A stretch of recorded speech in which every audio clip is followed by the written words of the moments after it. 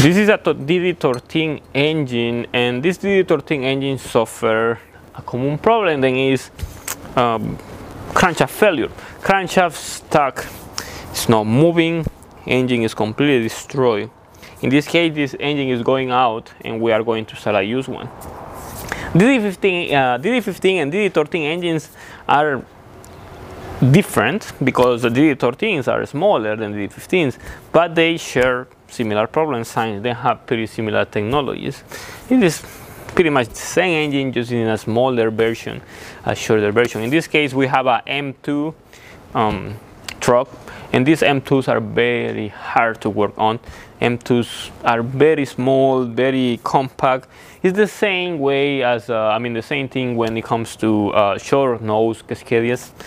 They have a lot of work to remove an engine or to do anything, like to do an engine overhaul. They have no room.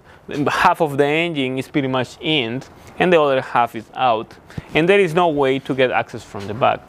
If you haven't seen one of these trucks, well, this is the way it is. But I know many of you then are mechanics, or people then know about working on these trucks, know how hard it is to do a simple oil change on one of these trucks because they have no room. But anyway, in this case, this engine is going out. This engine is almost done to get it off. But there is so many things on the back, and the room is not that great, and that is what is stopping the process. And as I say, engine is going to be replaced completely. Engine completely. We are not going to repair it in this case. We are going to do just an engine swap. In this case, this is the old pan of this engine. The thing is, like, this truck was sold to someone else, and when they sold the truck, they just said that the engine wasn't running or nothing, but the person that sold this truck knew that the engine was destroyed, so they bought this truck in an auction or something like that, just saying that the engine was didn't turn on, but they never say that the engine was completely destroyed, So that's the way it is, So that's why you have to be careful when you buy trucks, when you don't see the trucks, or you don't turn on the trucks when you buy them.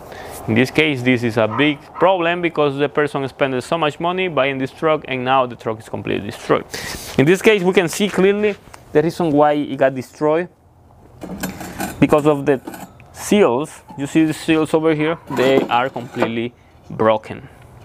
And the reason why DD15 engines and DD13 engines and DD16 engines, because they're pretty much the same, they happen to have low oil pressure problems, is because of these seals. These seals get completely toasted and they start leaking pressure.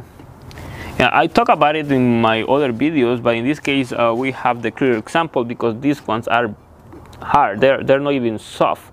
When they're hard, that means then they are not actually retaining the pressure. In this case, the big tube is the suction side of the pump, and the smaller tube is the pressure side.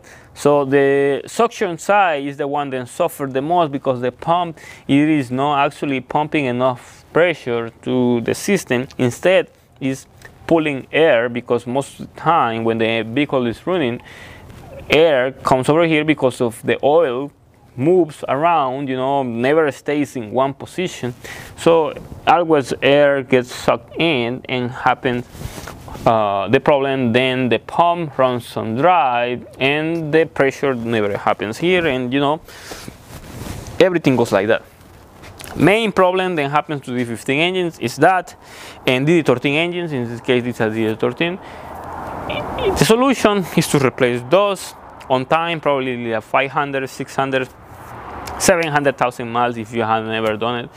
That is the time where you have to do it. I don't know how many miles does this truck has, to be honest, but I know for sure that it has over 500,000 miles, or it has many hours working, because those tubes like that don't get dry just like that.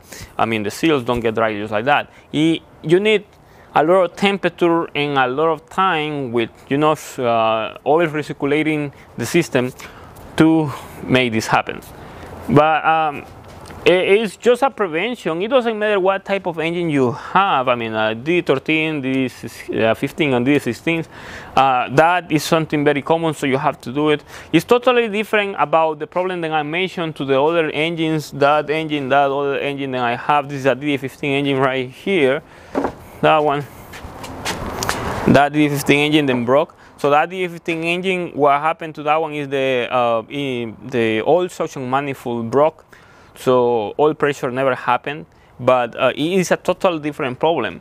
And in this case, this one is just because we have a dry seal, and the seal is not actually letting the pressure build up.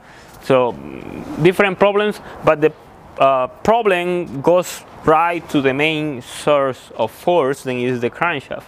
And the crankshaft is completely destroyed, there is nothing to do. But it is just a talk, very important for all of you guys. If you want to have your engine running, DD15, DD13, and everything with no problems at all, it's very important that you replace the oil suction manifold, then is the black piece right here. This is the oil suction manifold, and the seals, these two seals, this one, and this one. In this case, this tube is still here.